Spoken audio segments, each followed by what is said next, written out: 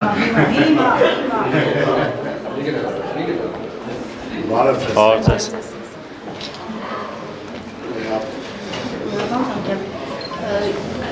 եք ինչ կլինի, եթե այսօր հանրապետական կուսակցությունը չքննարկի Նիկոլ Փաշինյանը։ Ուրեմն ես չեմ ուզում մտածելով հարցերին պատասխանել, իրականությունը ցույց կտա ամեն ինչ։ Ուրիշ հարցեր։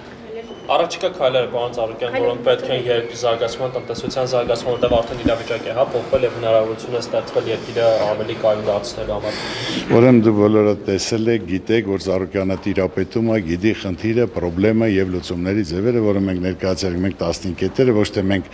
օդից կտրված ենք, այլ իրականության մեջ ենք, որ շփվում ենք եւ ուսանողի, եւ ծառայողի, եւ գյուղացու, քաղաքացու, թոշակառուի եւ ամենակարևոր բոլոր խնդիրները գիտենք եւ դրա լուծումները գիտենք, որը մեր քարոզարշի ժամանակ մենք բոլորը ներկայացրել էինք, 15 կետեր առաջարկել ենք եւ ես այն ժամանակ էլի ասել, մինչեւ 15 կետերը չընդունվի, ոչ մի բան չի կարող լինել։ Թե չէ դադարք խոսալով 7%, 10%, ամենակարևոր մարդիկ դա իրենց վրա պետք է զգան, իրենց մաշկի վրա, իրենց առօրյայի վրա։ Դա ասենք թե ուսանողը պետք է իր վրա զգա, աշխատողը, ծառայողը, թոշակառուն, թե չասելով թվեր նկարելու, դա իհարկե դրա համար էլ այս իրավիճակը ստեղծվեց։ Ժամանակավոր կառավարության հետ համագործակցությունը ինչպես եք պատկերացնում։ Դեռ մենք ես չեմ պատկերացնում, մեր հանդիպում եղել է Նիկոլ Փաշինյանի հետ եւ ասենք թե քննարկելու որ այս իրավիճակից դուրս գալու համար ինչ է հարկավոր անել, քննարկել ենք։ Կարճ ինձ թվում է հետագայում նորից ասենք քննարկենք։ Պարոն Ծառուկյան, Նիկոլ Փաշինյանը հայտարարել է, որ ձգտելու է համաձայնության կառավարության։ Դուք հանդիպել եք Փաշինյանի հետ ապագա կառավարությունում նրա վարչապետ ընտրվելու դեպքում։ Բարգավաճ Հայաստանը ներկայացված կլինի, թե դուք ձեր ձայները այսօր պատրաստ եք անշահախնդիր տալու նրան։ Ուրեմն մենք պատրաստ ենք մեր ձայները անշահախնդիր տալու, որտեղ այսօր այս իրավիճակը առաջացել է այդ հիմնականում ժողովրդին չլսելով, ժողովրդին հաշվի չառնելով, ուսանողի ձայնը չլսելով, որ այսօր այդ խնդիրը առաջացել է։ Ես հարգում եմ իմ ժողովրդին եւ ժողովրդի որոշումը իմ համար ընդունել է։ Այսինքն դուք չեք խոսել պորտֆելների հարց, ձեզ համար կարևոր չէ։ Դա մեզ սազական չէր, այդպիսի ինչ որ մենք խոսակցություն չենք ունեցել, մենք միայն զարգացման համար, հետագայի համար, այնպես էլ Նիկոլ Փաշինյանը այնքան զբաղված դուք գիտեք, որ առ կողմից դա ասենք թե ընտրությունից հետո մենք ինչպես եղավ, որ չեկաք ոչ Արմեն Սարգսյանի քվեարկությանը, ոչ Սերժ Սարգսյանի, բայց գալիս եք Նիկոլ Փաշինյանի քվեարկությանը։ Բայց հարգելի սիրելի լրագրողներ, դուք դա պետք է պատկերացնեք, դրա պատասխանը մեկն է, որ այսօր ես հարգում եմ իմ ժողովրդին եւ իմ ժողովրդի որոշումը իմ համար ընդունելի է։ Այսինքն Սերժ Սարգսյանը վարչապետ էր դառնում ժողովրդի կամքին հակառակ։ Ես նորից եմ ուզում ասել, եթե ասենք ժողովրդի կամքին հակառակ չլիներ, ուրեմն այսպիսի բան չէր լինի, չէ՞ երիտասարդ։ Բայց ձեր նույն ձեր ֆրակցիայից 12 հոգի Ուրիշ հարց։ 12 հոգի կողմ Ամեն մեկը մատ հարց։ Լինել նորից ընդդիմություն Նիկոլ Փաշինյանի կառավարության պայմաններում եւ քննադատել նրան։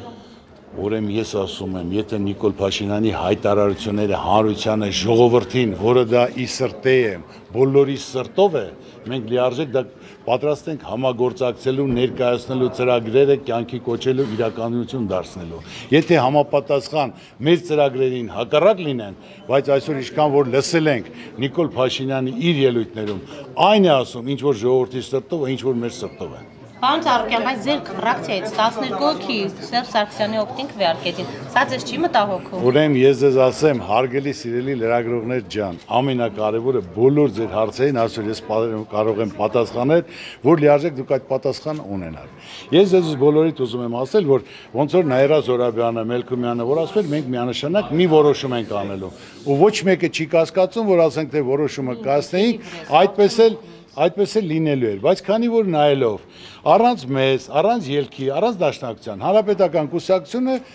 կարող էր իր տեխնացիան ունել եւ համապատասխան ասենք թե ինքը հաղթել։ Դրա համար եղան քննարկումներ, որը կարելի է թողել։ Ես իհարկե ասենք թե որ դա ոչ մի բան, որ մենք դեմել քվեարկենք, մենք ասել Սարգսյանը անցնելու է։ Դրա համար ես ազատ թողել եմ, թող ամեն մարդ իր խղճի, իր գաղափարի, իր ժողովրդին հանրության պատասխանը տա։ Փաշինյանը քննադատել է նաև շատ ձեզ, նշելով, որ հարկերից եք խուսափում եւ այլն եւ այլն։ Ուրեմն Նիկոլ Փաշինյանի ցավը տանեմ ասելը ստուգել են ու բոլորդ կարող եք լավ իմանալ 15 թվականին ամբողջ հարկային դաշտը մասկաներով, ավտոմատներով, իրենց ամեն ինչով մտնելով դա թեկուզ հյուրանոց կլներ, ռեստորան կլներ, տարուկես ստուգել են։ Ու Ծառուկյանը, բայց թույլ կտաս տղա ջան, ավարտեմ նոր։ Կուլտուրա չէ պետք է ունենաս։ Խնդրեմ։ Ու ամենակարևորը ստուգելով տարուկես, որևիցե մի բան չէին կարողացել գտնել, հայտարարեցին չկար։ Երբ որ ես սկսել եմ քաղաքականությամբ զբաղվել, լիարժեք բոլոր համակարգը իմ լրիվ բաց դաշտում դրած է։ Նույնը Կարեն Կարապետյանի օրոք, Վարդան Հարությունյանի օրոք, որ նա դնելով, ստուգելով բոլոր իմ կառույցները կարող եք հարկային թղթերը վերցնել 8 ամսով ամեն հիմնարկությունում 15-1 մարդ է փոխվել ստուգողները։ Կարակ պահանջեք, թող ցույց տան։ Եվ համեմատեն 50 հոգով ուղարկելով ամեն ինչ Ծառուկյանը մաքուր է։ Ծառուկյանին ով ուզում է թող գա ստուգի, ավել պակաս խոսակցությունները որ ասում են, դուք ինչ ճիշտ հասկացեք։ Ումը պետք է ստուգեն, չեն ստուգում։ Այդ բոլորը մենք գիտենք, որ այնպես որ դա այդ հարցը ես ուզում եմ օրինակում բարձրացնել բոլորին ամեն ինչ ես նորից եմ թույլ կտակ ես ձեր հարցերին պատասխանեմ բոլորը պարտավոր են օրենքի առաջ պետք է լինի օրենք օրինականություն ամեն մարդ իր արածի համար պետք է պատասխան տա ուրիշ Ծառուկյանը գրեց որ Մոսկվա եք գնացել սա կապ ուներ վարչապետի այս ինքնության հետ ոչ օրենք ես ձեզ ասեմ կապ ուներ հազարավոր ասենք թե մարդիկ իմ կուսակցական ընկերները տարբեր ոլորտի ներկայացուցիչներ աշխարհաքաղաքական շատ կենտրոններից իմանալով Ծառուկյանի փորձը հզորությունը հարգանքը ճանաչումը կարողությունը ժողովրդի կողմից ընդունելությունը առաջարկումներ եղել է բազմազան ասում աշխարհաքաղաքական տարբեր կենտրոններից բայց Ծառուկյանը ասելով որ սա իմ ժողովրդի երիտասարդության հաղթանակն է Փորձում էին համոզել ձեզ ըստ էության ոչ մեկը ինձ փորձել են շատ ինչ չեն կարողացել ես սա ասել եմ իմ ժողովրդի հաղթանակն է եւ մենք պետք է այսօր ընդունենք ժողովրդի որոշումը որ ես ասացի ժողովուրդը ոնց կորոշի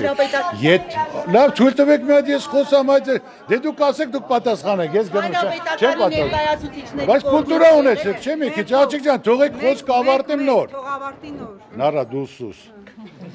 ես ասում եմ եթե շարունակեք չլսել չեմ պատասխանել ոչ ինչ հարց ուզում եք ոչ թե ես այսօր պատրաստվել եմ եկել եմ այլ ինչ որ մտածում եմ դա ասում եմ որ դուք էլ իմանաք հանրությունն էլ ժողովուրդն էլ ասեք Հանրապետականից եղել են առաջարկներ վարչապետի տեխնացու առաջադրելու։ Ես ասեցի, ուրեմն տարբեր կուսակցություններից, տարբեր падգամավորներից, տարբեր կառույցներից, տարբեր ոլորտներից եւ աշխարհագրական տարբեր կենտրոններից եղել են։ Ես հարգում եմ իմ ժողովրդին, իմ ժողովրդի որոշումը։ Ազգային ժողովի ամենաշատ բացակայություններն ունեցող պատգամավորը։ Այո։ Երեք Նիկոլ Փաշինյանը երաշխավորեց, որ իր վարչապետը տրվելու դեպքում օրինականություն է հաստատվելու։ Դուք չեք վախենում, որ ձեզ կարող են մանդատից զրկել։ Ուրեմն աղջիկ ջան, ես իմ բացակայությունը ոչ թե կմհաճույքի ես իմ համարման եմ գալի, համապատասխան եթե դու գնաք ազգային ժողով, բոլոր փաստաթղթերը ձեզ կներկայացնեն։ Ծառուկյանը ոչ թե ասենք թե անգործությունից ինչ որ չի գալի խորհրդարան, այլ համապատասխան բոլոր օրինական փաստաթղթերը կան։ Դուք պատրաստ եք այդ փաստաթղթերը հրապարակել։ Ազգային ժողով դիմեք թող ներկայացնի։ Ես ասում եմ իրավունք գնացեք նայեք ձեզ բոլոր ցույց կտամ։ Լավ ուրիշ էլ կան 100 հարցովի տղա ջան ասեք։ Ինչ։ Մենք միշտ էլ պատրաստ ենք եղել, առավել եւս հիմա ենք պատրաստ։ Իսկ ինչ ժամկետներում։ Մեր համար ուզում է վաղը դեն, մենք խնդիր չունենք։ Ուրիշ։ Ավելի շատ ձայն կհավաքեք այս ընտրությունին, թե